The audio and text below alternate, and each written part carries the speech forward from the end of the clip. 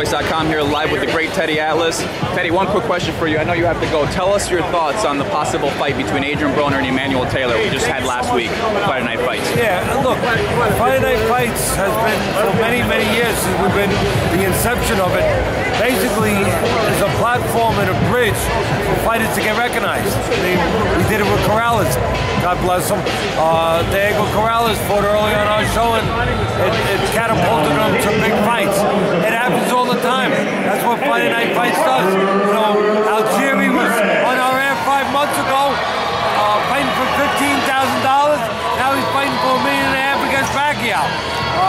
Now you got Emmanuel Taylor being offered to Broner or talked about for the Broner fight. Hey, that's what I love about what we do with Friday Night Fights.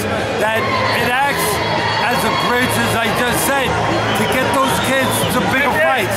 That's what it's about. It's a tough business, if you haven't noticed. I want these kids to make money as fast and as often as possible. So anytime we can have a part of that, getting someone recognized and getting them to a place where they can make money, they deserve it, they need to do that, and I'm very happy for Taylor.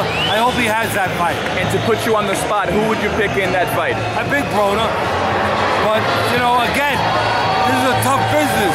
Part of it is, let's be honest, that's not make-believe here. Part of it is to get paid.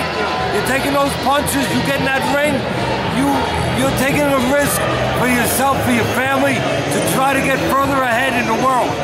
This puts them further ahead in the world. It gives them a payday. And I'm very